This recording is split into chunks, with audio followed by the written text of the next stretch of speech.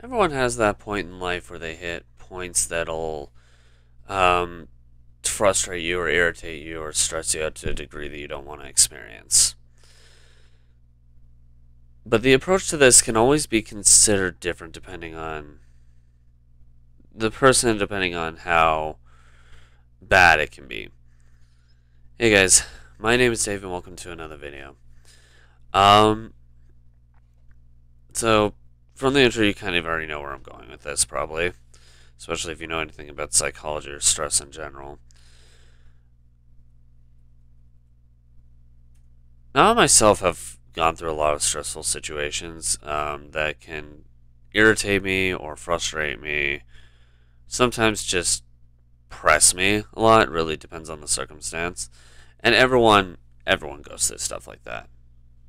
There's not a one person you can cross who has never gone through anything like that before. If they say it, then they're probably lying.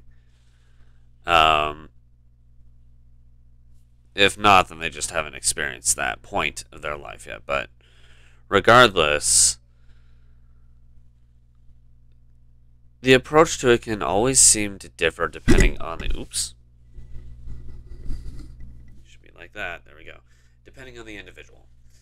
Um, like for me, for example, a lot of the time when I get any kind of stress like that, it usually comes from extremely difficult tasks that I would expect to be easier, and then it just aggravates me afterwards because it's much more difficult than I'd expect it to be, given the circumstances that I'd been confronted with, or I've just never experienced it before and it hits me like a bombshell.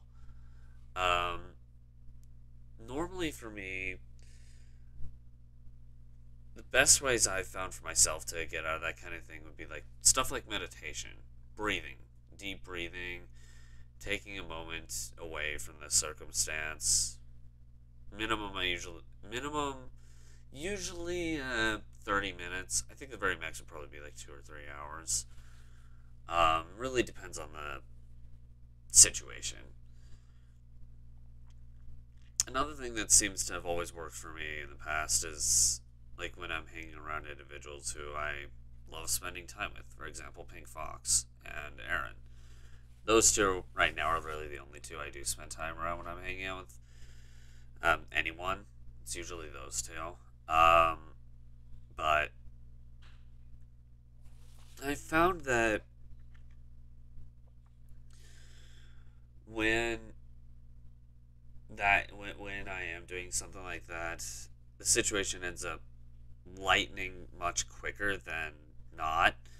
If I'm on my own and this kind of thing happens, that's when it takes a lot longer for me to get out of that mode of frustration.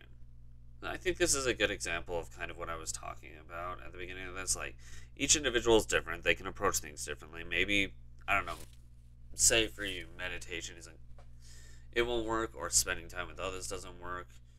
Um, there are several different circumstances that can actually help with this kind of thing. But stress on its own, regardless, it's not something that anybody wants to experience.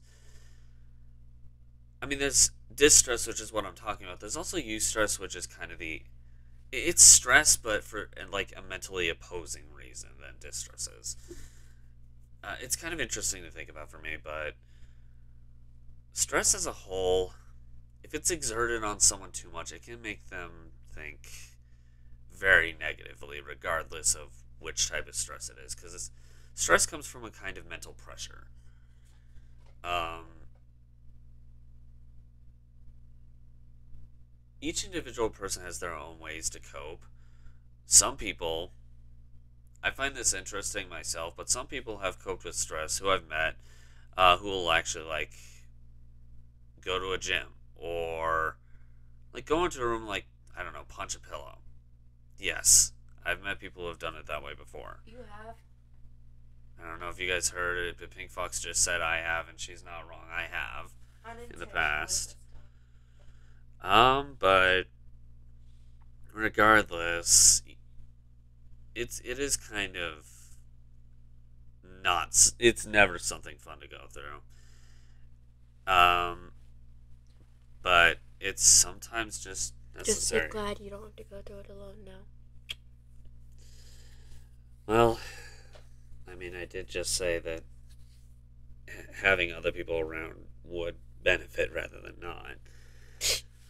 But that doesn't always make it the case. Sometimes the reverse can be the case as well. You have the wrong people around you and it's not going to help. That's kind of why I've always limited the kind of people I spend time around. I mean, like, my family, I spend time around them. I spend time with her family at times. My family's a bunch of nutty people. She said it, not me. um, They know who they are. Time spent with her and Aaron helps as well. This is just for me alone, but as I said, other people cope differently. The whole punching bag thing. The reason I said a pillow is because it's the most easily accessible version of that. Some people just, screaming helps. I've never understood that one, but apparently it does. Because that one, I guess I don't understand it because it's not me. Um, what uh, what helps others cope sometimes won't help outward individuals outside of those others cope. It really just depends on the person. Regardless, that doesn't change the fact that stress is just not wanted. It's detrimental for life. If you didn't have that, I mean, life would be just way too easy.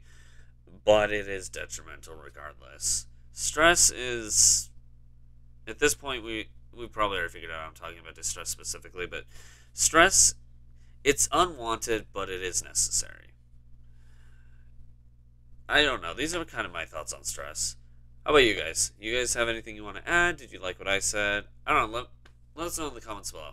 Oh, if you did like what was said on here, make sure to push that like button. And so far, you can't see it anymore. If you really like to consider subscribing to the channel, because we talk lively on this pretty much daily on random different topics, random different circumstances. If you did like this particular video, why not check out the rest of the discussion rant playlist, which is on the side of my head. The other side will guarantee something that YouTube thinks you like that is featured on this channel. If neither are quite floating about, why not check out the channel itself if you have not yet. Meantime, gonna head off. Thanks again for tuning into this video, everyone. Hope to see you guys in another. Bye for now.